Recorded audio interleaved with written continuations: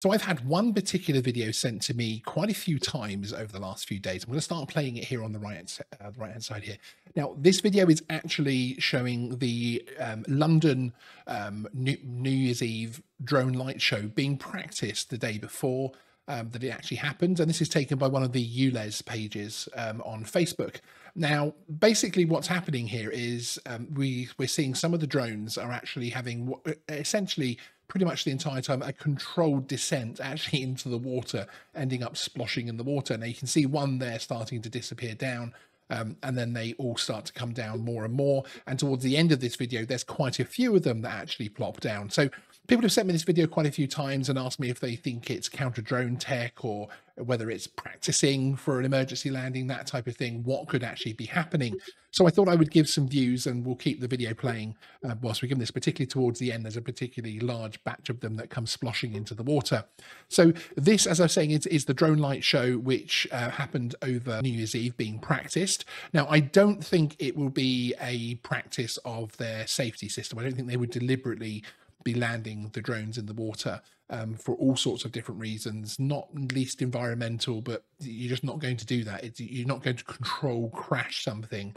Essentially, you'll have plans for if things go wrong, but that's just not something, in my opinion, that they would be doing. Drone light shows will often, if you look at them all around the world, they'll often be somewhere near water. That's actually one of the common features of the locations that they choose. And this is one of the reasons is because it does add a bit of safety, so that when the drones are taking off and landing, they'll often go out across that water, which gives an extra safety, an added safety protection should anything go wrong.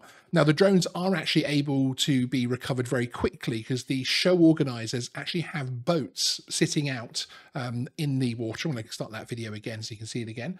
They actually have boats sitting out in the water that basically go and retrieve these drones. They're not designed to necessarily be submerged, but they can certainly survive it, be reconditioned, and fly again. Some, in fact, there is a couple of the drone light show companies that actually do make theirs waterproof as well, because obviously, again, they're able to fly in light rain, etc., to put the shows on. Again, this is something where the boats will be connected via radios to the base, and they'll be able to go backwards and forwards and basically pick up these drones as they drop out of the sky.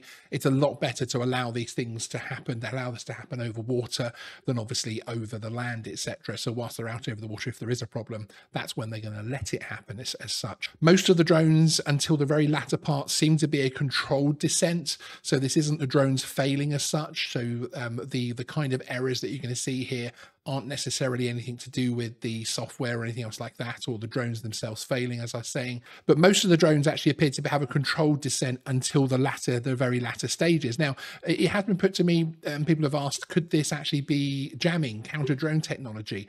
I suppose it could be, but that would probably mean that more of the drones would become uncontrollable. What's more likely to happen in that situation is those drones will actually go into a return to home system rather than simply drop out of the sky, going by the kind of counter drone tech that you're probably going to come across in the UK. So it's more probably that a fault occurred and the pilot in charge has basically decided to allow those drones to drop whilst it's over the water, and essentially it's a bit of a safer thing. So let me know in the comments below, did you watch the final show? Did you enjoy it? And also, what are your thoughts on what happened here? I'd be very interested to hear if anybody else has any conspiracy theories or any thoughts on what's happening here. Let me know your thoughts in the comments. Sean out.